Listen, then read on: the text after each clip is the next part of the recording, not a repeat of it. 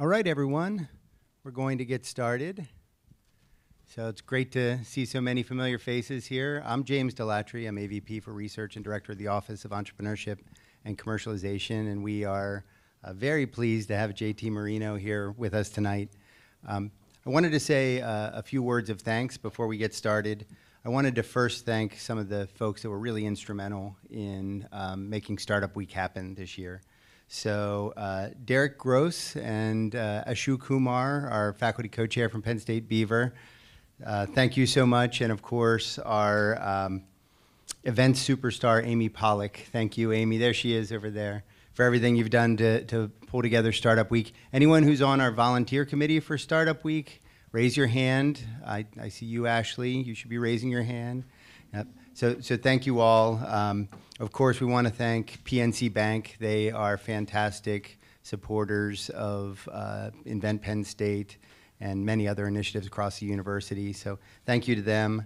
The Happy Valley Launchbox staff, of course, and the many volunteers, moderators, and speakers that have joined us. So thank you all. It takes a ton of effort to pull off something like Startup Week, so thank you.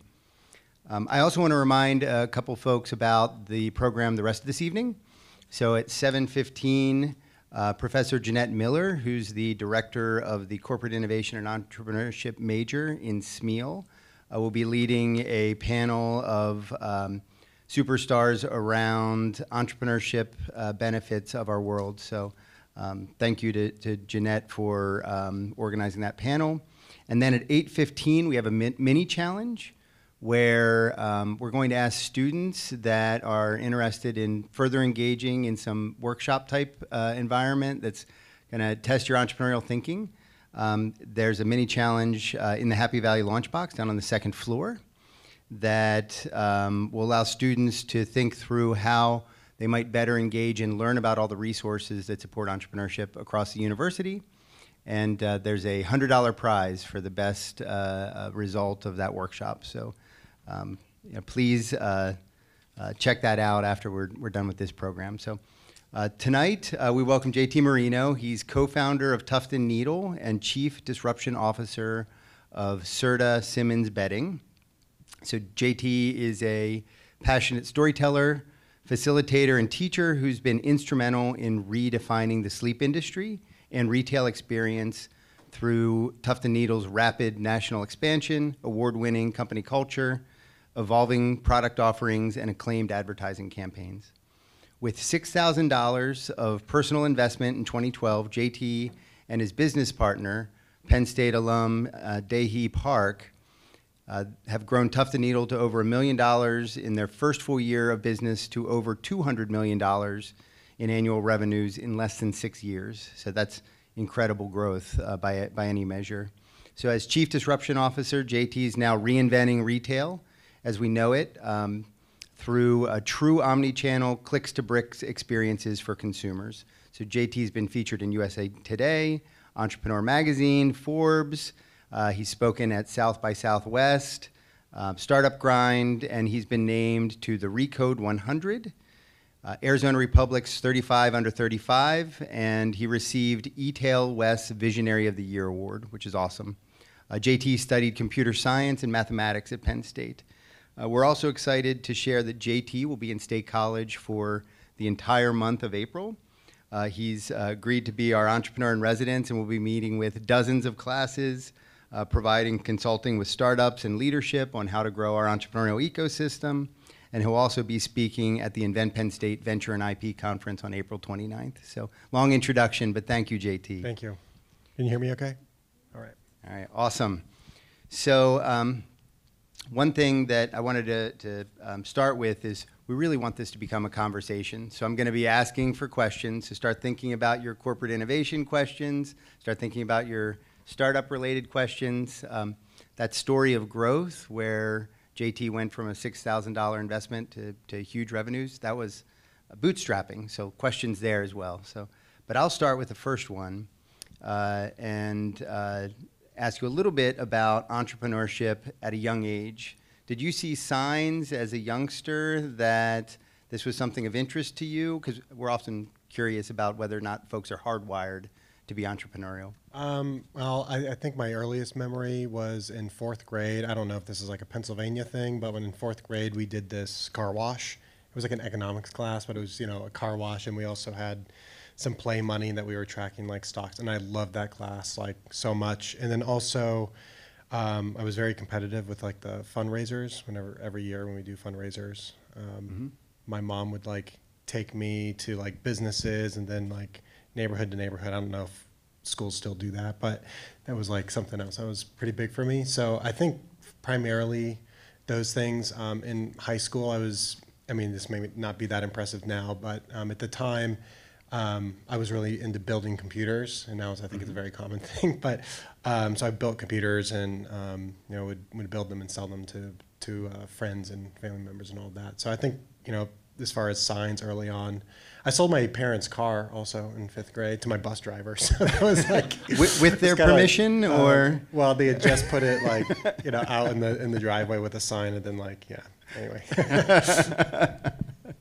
So did that interest continue when you got to Penn State? And what was the entrepreneurial ecosystem like here at the time you were a student? Yeah, I did continue. I actually had dropped dropped out of school a couple times for some attempts. But what was really interesting was I was in the College of Engineering, and I was sharing some of the projects I was working on, like startup concepts myself, which is when I ended up finding a couple different professors that were involved with the starting entrepreneurship program. And what was really amazing was the engineering school and the SMEAL school built a syllabus around the project I was building, which was like so cool. So the project we set milestones from an engineering perspective and business plan, and milestones from a business perspective, and so it was counting towards my credit, and then between that and then just getting some advising and connected with like the IP attorneys on campus and all that. It was honestly just that having the school support it was really fulfilling for me. Even just having anybody support like this urge to build something that you're interested in, which then led me to meeting my co-founder because he was in a similar program here. So how did the two of you identify the sleep industry as one that was ripe for disruption, and kind of how did that part of your journey start? So it is weird. It's still weird for me to think that I'm in the mattress industry or the sleep industry because my background is technology and software. But I think it's really, I would say the way that we got into it is heavily linked to what I believe is a common denominator with a lot of successful startups that I've seen, and that is solving a problem or some sort of pain of your own. And so this is how I explain we jumped from technology into mattresses, because when Dehi and I decided we wanted to leave the company, the startup we were in Silicon Valley, the way that we sort of stepped back, and we didn't like have the idea first and decide we wanted to leave our jobs. We literally knew, like, we're confident we could find something. So we spent a few weeks just thinking through, and rather than trying to think of ideas that were neat or cool, or trying to find inspiration for like what's being done out there and what we were seeing, we sort of similar, I would say, to first principles, but we sat back and just started writing out everything that's been painful or a pain in our butts in our own lives. And so between our two lists, we were going through them, and one of the items on my list was shopping for mattresses, and it was sort of a joke because it's like so different and off the wall. Like it's eccentric in a weird way, even though it's like sort of a boring or sleepy industry.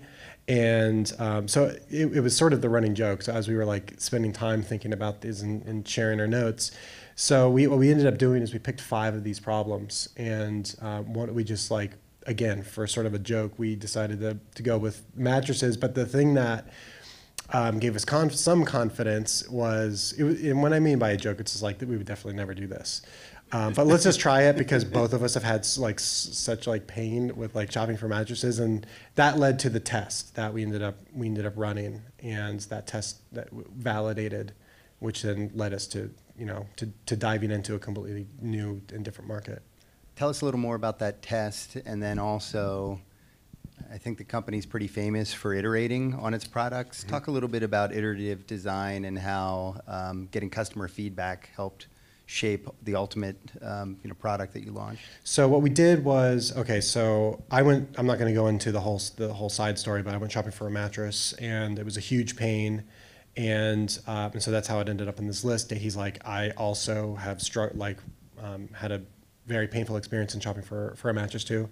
So what we did for our different concepts or these different problems was just broke them down. This is definitely not rocket science. We just we did something we call the hate list. So we wrote the hate list at the top of a piece of paper, and we wrote down, okay, you don't like shopping for mattresses. What about it?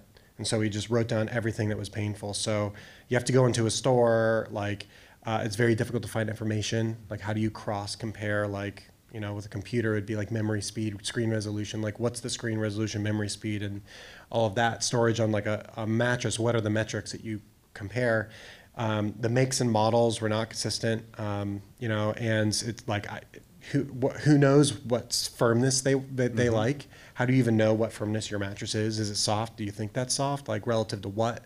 So it's very difficult to even figure out what it is you're looking for, and on and on and on. So we wrote out all of those things, and it was a full length of a page of paper, line down the center, and just what we would do instead. So if we were to wave a magic wand, what would we what would we do if we were going to invent a mattress company out of thin air? And then what we did was from there, because obviously if we were going to start a company, we wouldn't be able to start with all of those fixes. We used just the criteria of what are the least of these that we would need to solve, that are the easiest and least amount of them that we could convince somebody and to justify buying from a brand they've never heard of, and from a company sight unseen, like a mattress, a product sight unseen. And so we reduced that list. So what we felt in our guts was okay, if we did these, somebody might consider us maybe an early adopter. From there, we just converted that into a single page website. We hooked up a credit card processing form that would authorize but not capture a fund. And then we purchased a photo stock image of a mattress, put that at the top. And so all of these sort of things features we were, sort of the MVP, I guess you could say, we translated into sales, but this is totally a facade. It's totally fake.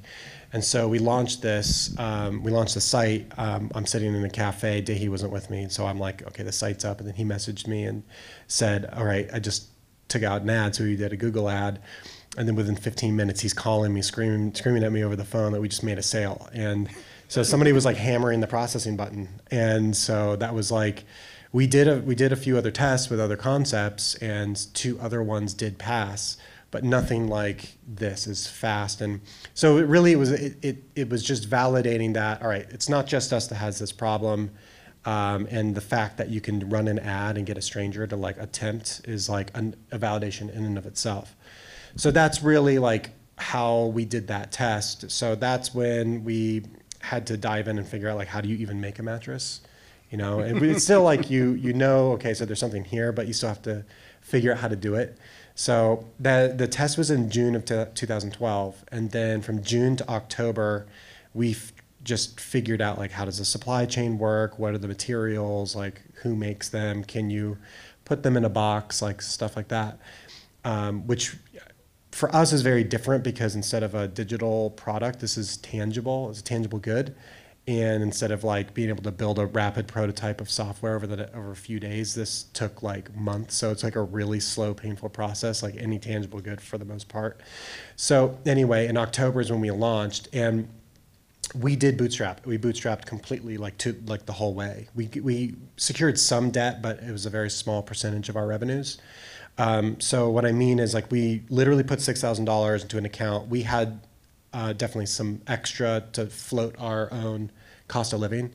But we did scale it to $250 million in annual revenue profitably the whole way. I mean, we had to be profitable the whole way, otherwise we'd be bankrupt. So until we did the merger with Serta Simmons. But the reason I'm saying this at this point in time, and with regards to your question, is that we didn't have any money to really spend. $6,000 is not much when you have to buy materials and pay for some basic advertising, just a little bit for testing. So we basically had no money for advertising. So you can imagine two co-founders who were like strapped for cash personally. We're living off our savings with very little money in the bank. So what do you do? Like, how do you grow this thing? And so that's like really hard. So we had to basically do everything ourselves for the first 6 months or 7 months. But so we had to really rely on like getting the word out about our company without dollars. So we had to, try to figure out how to get exposure online through like seeking feedback. Reddit was like a huge help for us because we tapped into some communities and asked them questions and got feedback and all that, which like spurred some people taking a chance and buying from us. And so it's like those super few customers you get in the very beginning that you want to like do anything that you can to learn from their experience and also to blow their minds if you can. And so what we did was every single customer we got, we would ask them, what was it you liked about the mattress? We would call them, like every single customer was called. I called them and asked them, what did you like? What was painful? And so we would use that as an input to what do we need to fix with, we treat everything like a product. So the product is a product, the shipping, the pricing, the customer service. He did the customer service for the first like 6 months till we hired our brothers, our website, and on and on.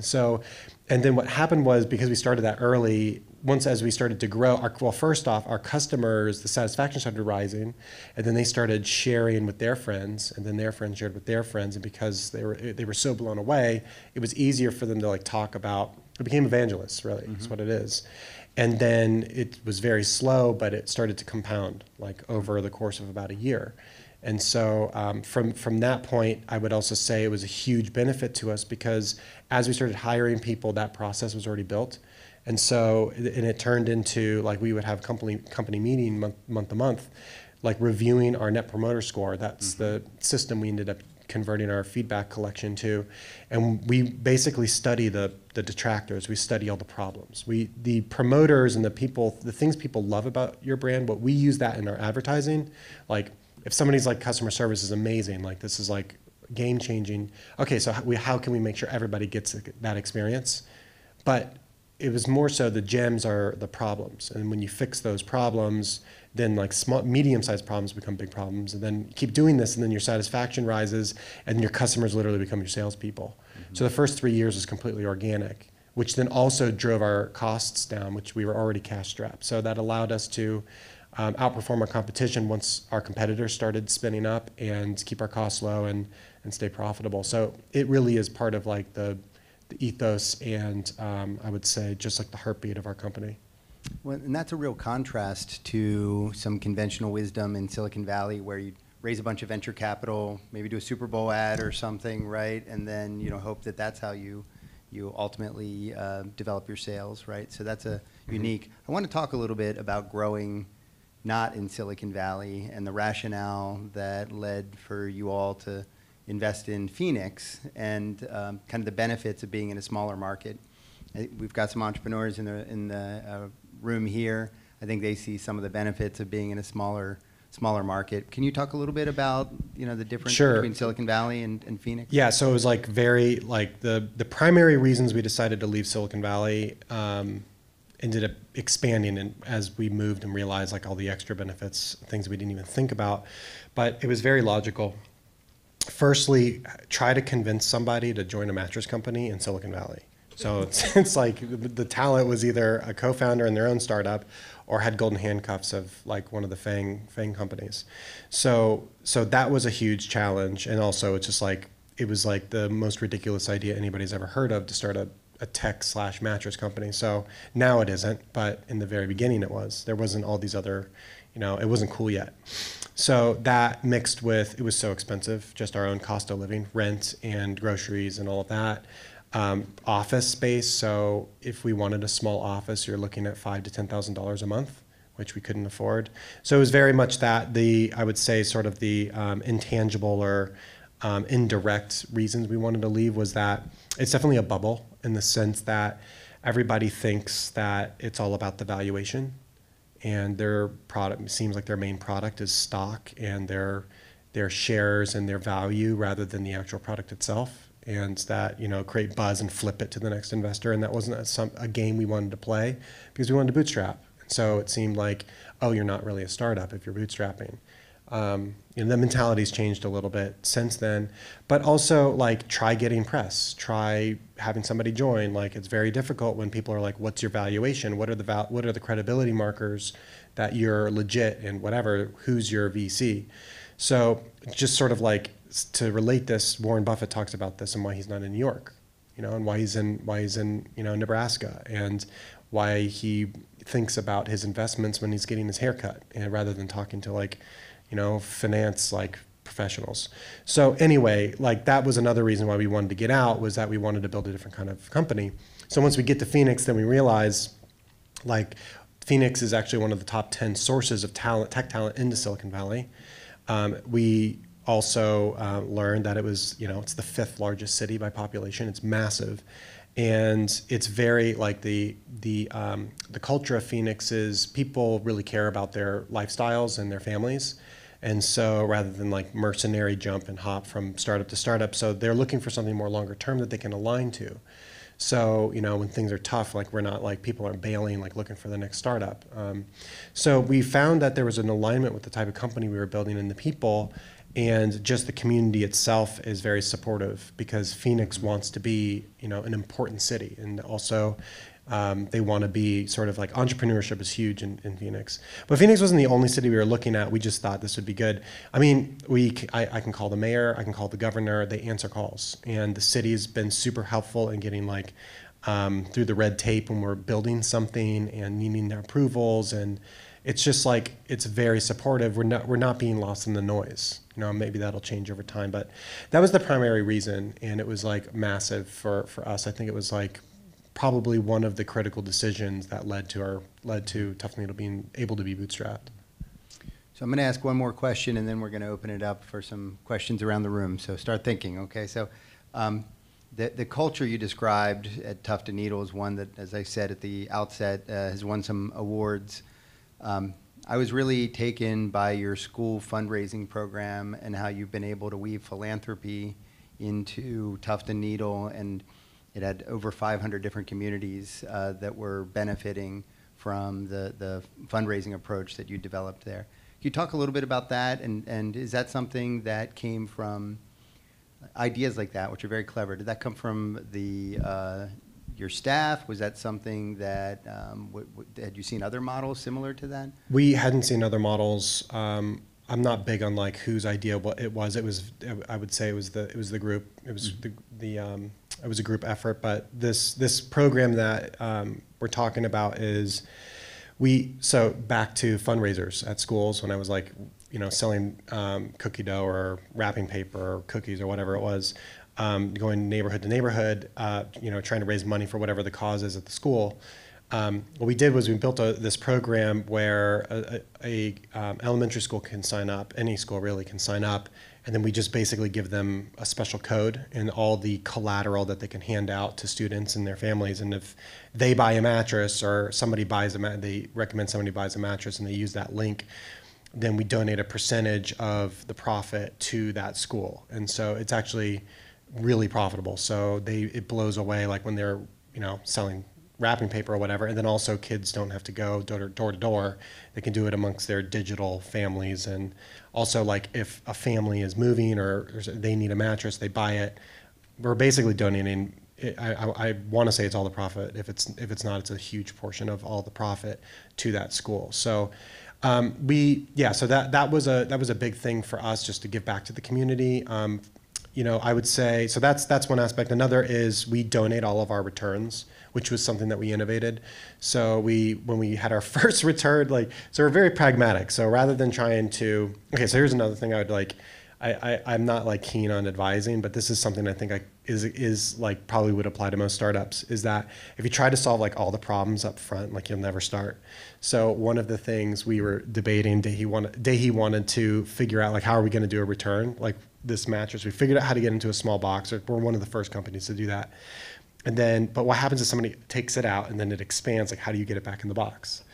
And also it's huge. It's not like a small thing. So like, it's not going to necessarily fit in people's cars. I mean, some people have trucks, but like, what do you do in the situation? And I was adamant that we would be pragmatic and like, let's just wait till the first person calls and then we'll figure it out. So we would do this, like we kick some of these like things you think you need to have figured out beforehand off. And you could do that when you're small. When you're bigger, like it's harder to do that. So anyway, the bar is definitely higher when you're larger. But we got our first call, a person tried to do a return and we couldn't figure it out. They ended up calling us. We said, well, take it to the UPS store. So I took it to the UPS store and they're like, okay, they're helping me get this into like a box. They're cutting this custom box. This is a customer. And they're like, and it's going to be $600, which is like more than the cost of the mattress and also the shipping. So we're definitely like losing a lot of money on this, doing it this way. So this is not going to work. So we're like, all right, if we don't figure this out, this whole thing is just like, it's crashed and burnt. So, so we were like banging our heads against the wall, and then we had this idea to maybe work with like a charity. Like maybe there are charities and sort of like Goodwill could take it and do something and sell it or donate it. We did an experiment with child services. That did work, but it was so much work to coordinate because you can't meet direct with the family. So the child services has to like be an intermediary, and we can donate and they can give it to the family that needs it. So we started that in Phoenix. But how do you scale that to every city? What ended up happening was Vincent de Paul was the only charity that would do this. And they said, oh, we'll go and pick it up for you. So the next person who called, Vincent de Paul, went and did it. This started to grow, and then other like charities, national and local charities, started to accept mattresses following their lead. And now we have a database. So you just type in a zip code in our database and it's like, here's all the local ones that'll go and pick it up. Here are the national ones you can fall back to. In worst case, we were the first mattress company to establish a relationship with 1-800-GOT-JUNK, and they'll just go pick it up and recycle it. So that was our process. And so we were able to do community good while also solving a big problem, which is like, what do you do with these big things that need to be returned? Awesome, awesome. Questions? Benjamin. We hear that software is eating the world a lot, or at least I've been hearing that for a number of years.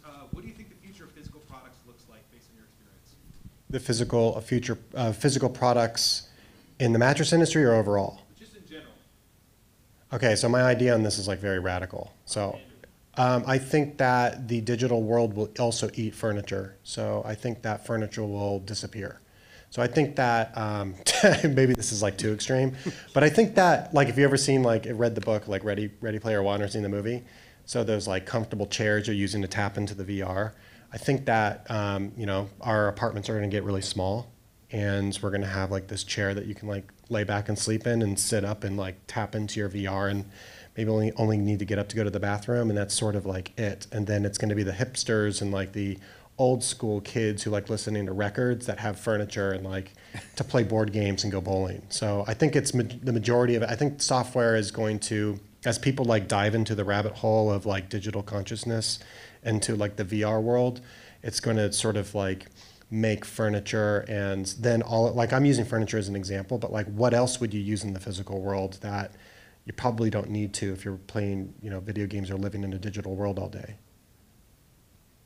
I don't know if that's like crazy, too crazy, but. Lee. We gotta go look at the song in the year 2525 because it predicted that.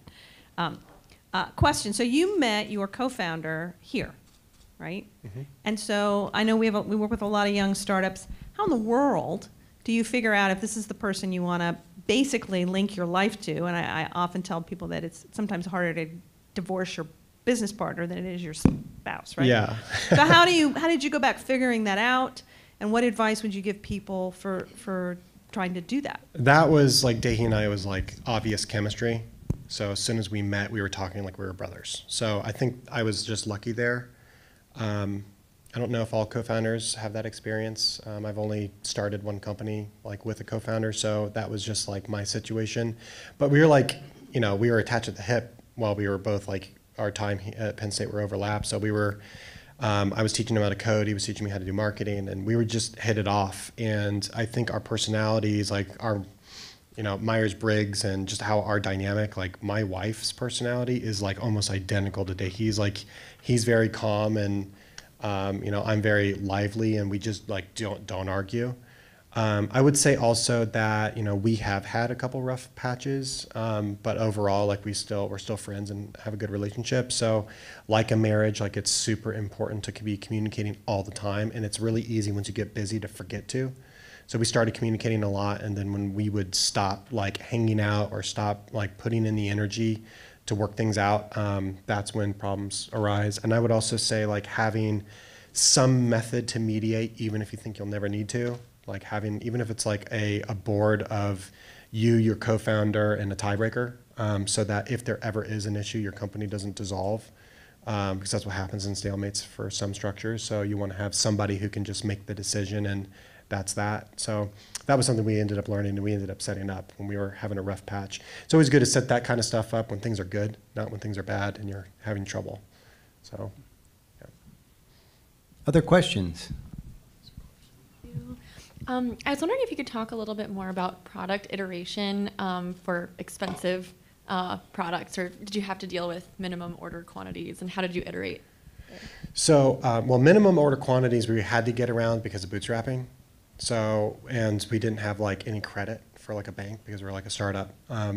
So what we basically went from factory to factory. I rented a car and went like, drove to the factories, like up and down the East Coast, West Coast, and even would, some of these, like the mattress industry is so weird. I don't know if other industrial park sort of manufacturers are like this too, but in order to like get to them, sometimes they don't answer their phones. You have to like go in the back door through where the trailers like pull up and find a salesperson.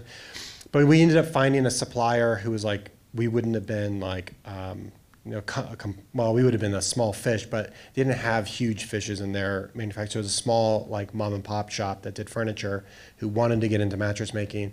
And we worked out a deal where they would make, they'd produce as we sold them. So that was a part. What was the other part of your question? I think just how did you iterate? Oh. Okay, how do we iterate? Okay, so, well, it's also a lot easier in the beginning. So I just like slept, there were actually a few nights I slept at the factory, but we got a hotel room, I got a hotel room, and I just sat like really close to the factory. And so as we need to make a change, we'd go in and just make that little tweak. It's definitely harder like once you have a lot of inventory to make a change, especially that's aesthetic, where you have to update the website and the visuals, and then people get a product that looks different. But I mean, like, to give you an example, like here's sort of an extreme one. So we would have people have mold on their mattresses, and I'm like, we're freaking out. Like, why is this happening? And we found that it was on the bottom, and then we found that a lot of people put their mattress on the floor, and a lot of people have wood floors, and there's in humid environments. And we're like, is this a problem? Some other mattress companies actually had this problem. They haven't solved it. So then we like dove in. We worked with the manufacturer, called on like fabric suppliers, and we found spacer fabric, which is the meshy stuff that's like on the back of backpacks and the straps. And we're like, could we put this on the bottom of a mattress? So we made some prototypes on site, which only take a few days with like cut and sew. And then we just updated it. And then all of those sort of issues like resolved themselves because air could flow. So it was everything from like that to like dialing in the different variables of like the foams, and eventually finding a chemist to develop some of our own polymers for our own like truly unique foams. But like, it was really just, I want to say like, maybe this is just me, but I was just paranoid that somebody was upset with us or somebody would want to return, and sort of embarrassing. So that sort of like fear of failing or fear of trying to avoid somebody upset drove us to like wanting to fix everything we could. So within reason, because we only had, within our first year, we had our two brothers who we paid. That was another thing. It's another way we bootstrap. We didn't pay them anything for like the first 3 months, but they wanted to work with their brother, so it was fine. We paid them back. But then, yeah, first year we grew to about 6 people. So and then once we had more people, we all kind of worked together on that. I don't know if that answers your question. Other questions? Yeah, so a really interesting talk, thank you. I was wondering about competition. So when someone comes in and tries to copycat your idea, how did you handle that? And do you have any tips for people going forward? Okay, so this has been something we've worked really hard to try to like make sure the record is straight, because some of our competitors have tried to like change history with it when they get press. And when they write, we are the first like bed in a box, D2C, simple, one mattress, like, and after our second year, once we started to get noticed, and then the VC started to notice us, and we're like, wait, you're a startup. Wait, this is a space we can invest in. And then money started like flowing in, was when our first competitor started. And we heard that this company was coming. And it's one you probably have definitely heard of, that's based in New York. And it was just like huge amount of fear and a pit in our stomach. I mean, this is my first company, and it's also would be our first direct competitor. The big companies were already sleepy. Like it was obvious that they weren't taking care of customers. They're a lazy company, so we weren't really worried that they would beat us to our features and the things that we were doing. It would take them a while, which a lot of them have updated since. But anyways, once this competitor came in, we're like, okay, they're going to probably raise money, and they did. And they ended up raising a lot of money. We're like, we're dead. We're totally dead. They're going to raise the cost of advertising and all that. So what we ended up doing over time, so I just kind of jumped to a couple big things we learned. One, we learned that our fear usually was like irrational. So whenever they'd raise, and then, you know, first their seed was $500,000, and they're immediately within a few weeks of launching raised another $1.5 million, and then zoom forward 3 years, they raised $50 million. Now they're like $500 million. And every time they'd go to raise, we're like, here it comes, like we're not going to be able to survive. And then give it a few months and nothing really changes, and we're still growing. So it always seemed to be a little irrational. Another thing that validated was every year we did go out to raise, just to see, just so we weren't like with our heads in the sand, not considering all of our options. And we always struggled to, when we were asked how much we're raising, to figure out how much we needed, because we never really could find, like, we couldn't really see anything that we'd want to spend money on because of the way we operated. We couldn't figure out like what would we use the money for. So we thought, okay, well, if we're backing into this, how are they even spending? You know, later on, once we realized we're like, you know, $30 or $40 million, you know, in the red every year, we're like, all right. So another thing we learned is that we can't play the game the same way. Like if they're going to do a New York City subway takeover, oh, we need to do that too. What if they get exclusivity and they cut us out? You know, whenever we get the pricing on the subway, then we'd find like we probably couldn't afford this or prove that it was actually profitable. And then we realized like we really can't play the game the same way as them. So we had to play completely different. So we just wanted to make sure. So then now in hindsight, like after, you know, all these other, we have like 200 competitors, a lot of those have fallen away. What we realized was that, well, let me just say this. If I was going to start a company like this again, I would do my best to spur competition, because, and especially spur VC capital to go in, because as long as you're making sure you're part of the narrative and you're, as far as the customer journey, they'll find you at some point. Their dollars, like for every dollar, like this particular competitor I'm thinking of is spend, I did a calculation, for every dollar they spend, 30 cents is ours. So we allowed them to do all the advertising for us. So they became part of our marketing engine. So I don't think we would have come nearly, like our acceleration, our growth wouldn't be nearly what it was if it wasn't for all of the venture capital and that was flowing in and all these other startups. And I would just say, like, so then what do you do if they're copying you? You just have to keep changing. So they copy an ad, or they copy, or even use graphics from your own website. Fine, so like make a better graphic and like let them use your old stuff while you're making better new stuff. And so that's what I realized. As long as you're like a year or 2 years ahead, like you're solid, and that's sort of par for the course in probably most markets. More questions? Ryan. I'm sorry. Go ahead. No. Go ahead. I'm sorry.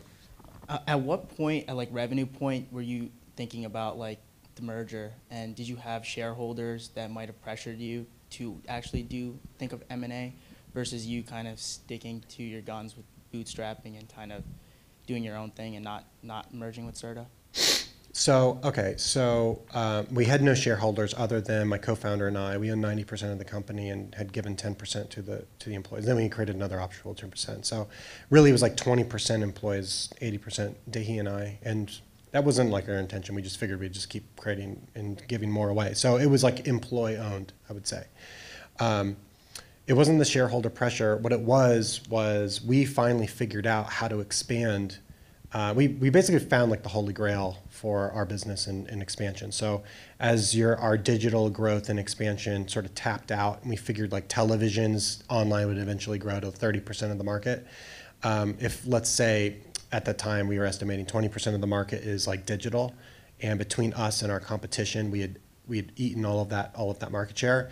And so now we're just kind of trading percentages between our competitors and like lackluster competitors like who aren't performing, we end up taking. So if you want to like keep that accelerating, for us, that was going to be distribution. So where else are customers buying from? Should we be dogmatic and not put our mattresses in places that people would want to go? Like my mom shops at Costco, and if she can buy something there as opposed to somewhere else, she would. So should we just say no, like screw like brick and mortar, and we're not going to go into Costco and forget all of those people? Or should our mattress maybe be, our brand be agnostic to channels? It's like where people want to buy it, they buy it from, and we change year to year. So that was sort of our perspective. Anyways, the holy grail was we figured out how to go into a city and do a full billboard takeover, like buying hundreds of billboards. Like we are the top buyer of billboards in Arizona, like more than Geico and McDonald's. And so people see this and like, wow, they're burning a lot of cash. Actually, no, we're really profitable. We figured out how to measure our out-of-home marketing blended with digital marketing and so well that, and it took some iteration and like A/B testing between cities, intervention analysis. So like we'd run one city and run another city, and we'd change like our program, and we'd figure out which program worked, and then that became the new playbook moving forward.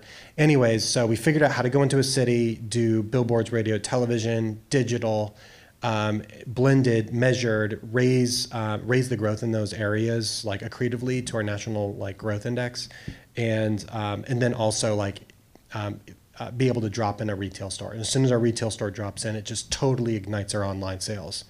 People don't even go to the store. It's just like, oh, you have a store, I'll buy it online. It's just like validation. So anyways, we figured it out, but the problem is we're cash poor because we bootstrapped. We don't have like a $50 million war chest. We just have the millions that we've like been saving, for over the years. And so to do this process cost, let's say $1 million, like A to Z to get it going before, and I would say it takes maybe a year to see like a return on that. So if we have competition like growing and really spending, and we only can do like 1, maybe 2 stores a year, how long is it going to take before we have 200 or 300 stores and like are actually nationally? Because like when we're doing several hundred million in sales, opening 1, 2 stores at a time is like nothing. It's marginal. So we really need to open up a lot of stores. So we figured we needed $50 million, and then we can open up like 2 to 5 stores concurrently, going into cities. And we could do this national takeover at the local level because we're already a national level. So that was sort of the idea. That then led to investors finding us, and then strategics, which are like manufacturers or like other companies reaching out to us. And then that led us to this option was on the table. It wasn't something we ever wanted to do, which is like a merger, like these are the bad guys. We ended up realizing this would accelerate our growth. They have the skeleton, Serta Simmons is the skeleton key to every retail store. They're in Costco and Sam's. Like very few massive brands can even pull that off. They're everywhere. So they had the skeleton key to expand Tuft Needle. So our goal was to make the industry customer first. They can accelerate us to this. We want to be their size. Their brands are declining and regressing. It's a turnaround. They want to figure out how can we get people to not confuse Serta with Sealy or Simmons. Like what's the difference? People don't even know because the brands don't mean anything. They don't know how to build a brand. So they wanted a brand of the quality of Tuft Needle. We wanted our brand to be of the quantity of Serta Simmons and to accelerate. And then we have this cool story of pirates raiding a ship and totally disrupting the incumbent from the inside and fixing it for the outside. And so that was like, it seems counterintuitive, but when you hear it that way, it probably makes sense. But that was why we ended up deciding to do the merger, was that it sort of became, it was like an organic process to arriving that this could accelerate TNN, and we could hit our mission as a company so much faster, and then have a war chest if we ever need it from the big company. So anyway. Questions?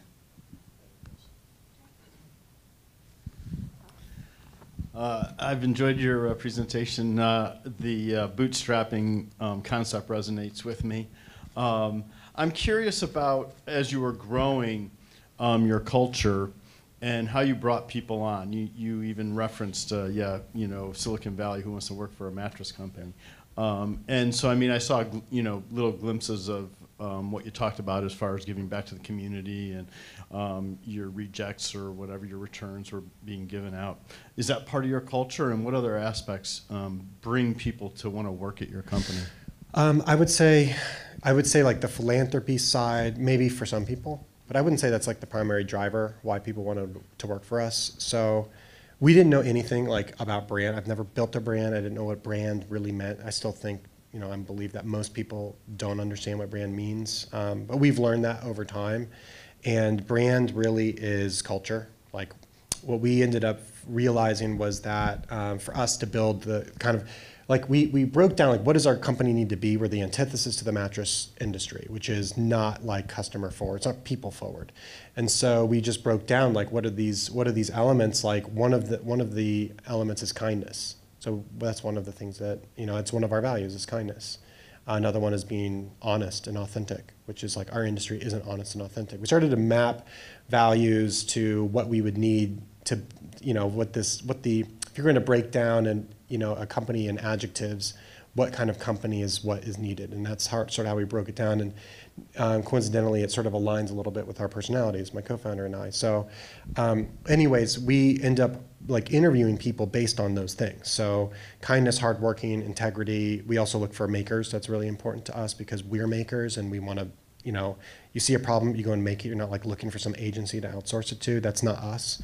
So, and it also like lends itself like perfectly to being iterative. You see a problem, you fix it. So we hire people who are also they're also growth minded, like people who have hobbies I view as makers as well. Like people who are like actively engaging and learning and never stopping. So anyways, as we started to interview, we have questions around all of this, trying to find people who like meet these criteria.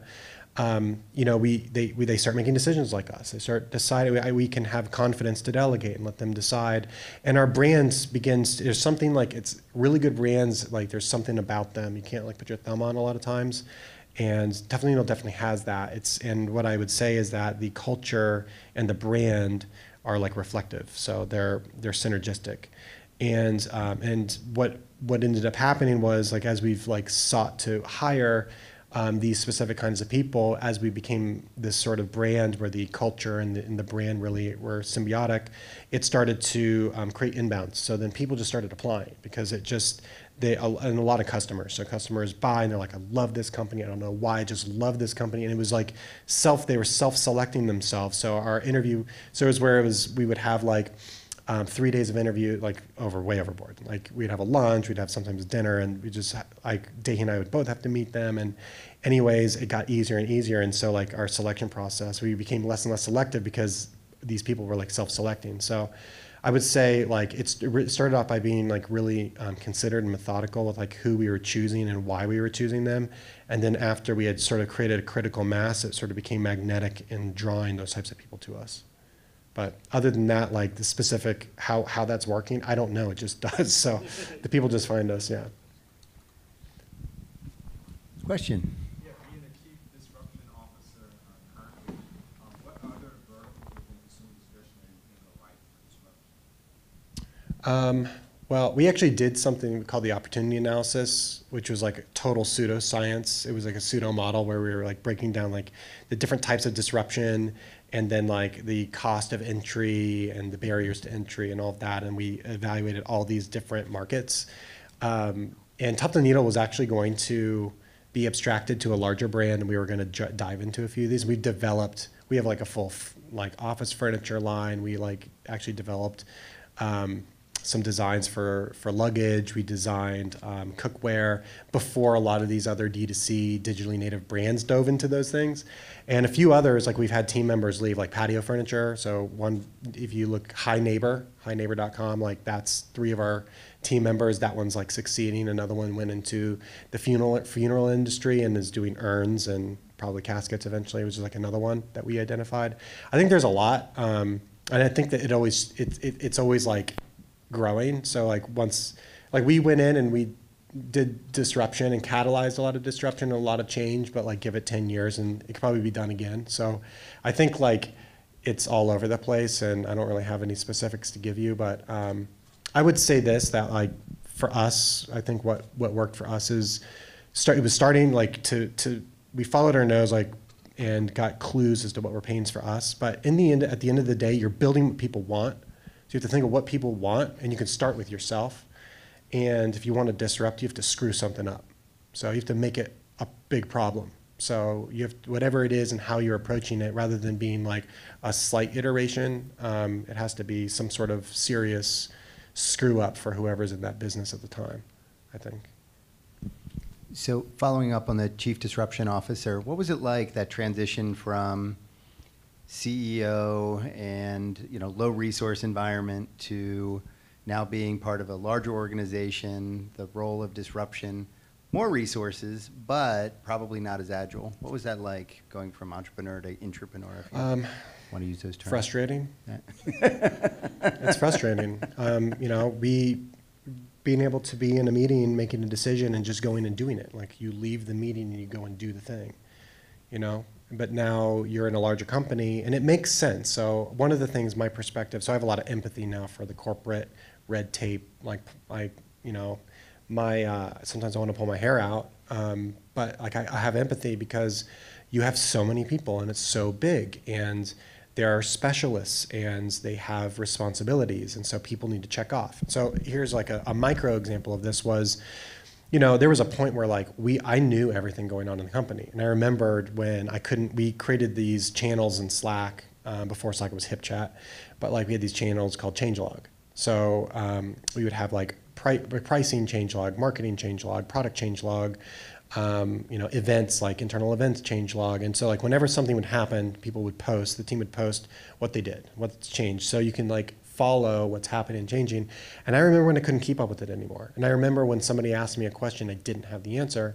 Because when you're 15 people in a room, you're like one brain. Everybody knows everything going on. And you're also honeymooning, and we're all hanging out together all the time too. But once you're 50, 60 people, you don't know everything that's going on. And so the micro example I was going to give you was this dynamic between engineering, marketing, and design.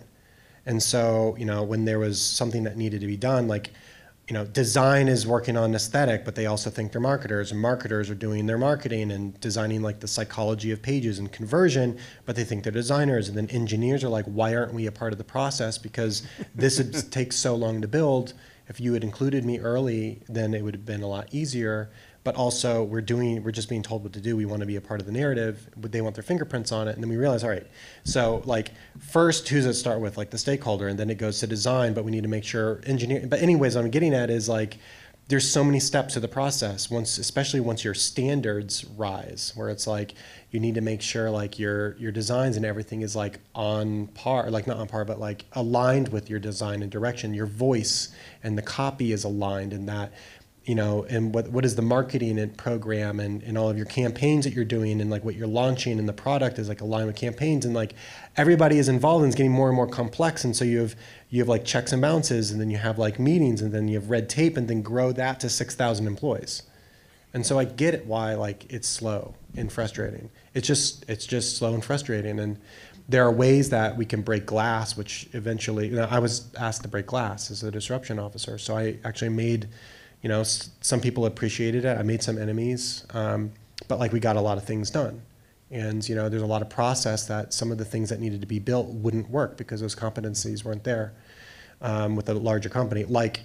Say, designing a product line that works agnostic of channel. Instead of designing a product line for this store and a product line for this store, let's design a product line for consumers that works in these stores. And then how do we present 6 mattresses as one so it's easy, an iPhone's 30 phones, or a Tesla Model S is 60 Teslas that's all rolled into one.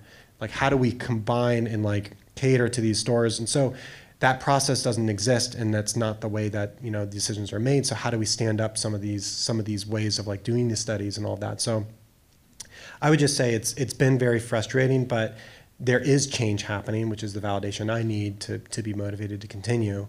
But I would say corporate culture isn't for me as of right now in my stage of my life. So I'm likely, I actually am transitioning out and moving on, which was part of the plan. So it's been 4 years. So Awesome. Yeah. Gallo, good to see you. So you were talking about values and culture before. How do you were you able to maintain culture So the question is, how were we able to maintain the culture and the values like post-merger? I would say kind of. So for the first couple of years, like, you know, it was going to be a walled garden. We're not going to touch your brand. And that was sort of like the deal. And, you know, I don't think it was like it wasn't a Zappos situation where it's a walled garden, probably contractually with Amazon. So, you know, they're to simplify and same systems and overlap with teams. Like we have a IT team, but we're mostly an engineering team. So we have IT. It's like 2 people doing IT and infrastructure, and everything else is in the cloud, and the engineers do it all. We have like, you know, at the time of the merger, I think 30 or 25 software engineers, like engineers, true developers. And, you know, our new company, you know, there's another team there. It's IT. It's like true IT, and, you know, they have servers managing, you know, email servers in the old style.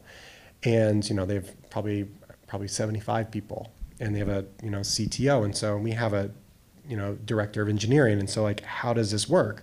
And who reports to who? Are we just going to keep separate? And are we going to be on the same email system? And we're on Gmail, and they're in Outlook, and we don't want to use Microsoft products. And so in the end, a lot has changed. And I think, honestly, I think it's okay, because a lot of what we brought, so a lot of the essence has transferred over. But the culture has changed, you know, because a lot of the team has changed. And some of the things that we were building or needing, we didn't need to do anymore. Like we didn't need an accounting team because they already had a lot of that process in place. And so a lot of the people have just left. The hiring process is different. But I would say as of right now, a lot of the core tenets and how we design and make decisions are still there. So I think this is like a really complicated challenge, and I don't really know how to do it. I wouldn't say like we were super successful in like maintaining that culture. You know, I've been there after the merger 3.5 years. You know, if you asked me this question like a year and a half ago, my answer would have been pretty different, but I'm seeing it happen. So, and honestly, like some of the technologies we're using are different, and some of the things that we need to be doing in our projects are just different. And so we need different skill sets. And so it's just, there's churn, and it needs to churn. And I'm okay with that. I think for like this new company, it has to morph into whatever it needs to be. Well, that was a fast hour. One more question? Okay. Yep, one more Hello. question here. Hello. I just wanted to ask, what did you do for advertising in the very beginning? So in the very beginning, it was just traditional performance marketing, CPC, and I would say, okay, so, well, let me just say before that was, we had to find traction before we were really able to afford to scale up the digital advertising. We did do digital advertising. It just wasn't like a huge part of our budget. Dehi is, he's a master at performance marketing. And so we had a huge edge when we first started, because like all of the typical mattress companies had no idea how to do any marketing. Now it's becoming like more democratized and I would say commoditized, and that skill set is becoming common at different companies. But in the beginning, it was primarily performance marketing. We did some other things, like eventually we ended up working with affiliates, which we really didn't want to, because they're just a digital manifestation of like mattress salespeople. But yeah, it was primarily that. We sort of figured out Facebook, never figured out YouTube. And then eventually we figured out out-of-home marketing, which gave us a little bit of an edge over the new digital companies who couldn't figure it out. But I'd say that was primarily it. And then just like early days was, we would just seek feedback from digital communities, like as an example, like Reddit, different subreddits, like minimalism was one. And there's a few others where we'd post our company. We'd say, hey, this is what we're building. Here's our website. You know, we're not trying to sneak it and try to not disclose who we are and what we're doing, but we just say, we're building this thing, here's our goal, what do you think? Any feedback? And, you know, if you're doing it right, like I think people really take well to it, and then it does convert into some sales, which then if they have a good experience, they go back and post as customers, and then it can start a flywheel if you've done a good enough job. Awesome. Well, JT, thank you so much for being here. That was really, I think, inspiring to kind of understand your journey a little bit. Thank you again for agreeing to stay through April. We're excited to have you in the ecosystem here and to be interacting more. So How's about a round of applause for JT? Thank you.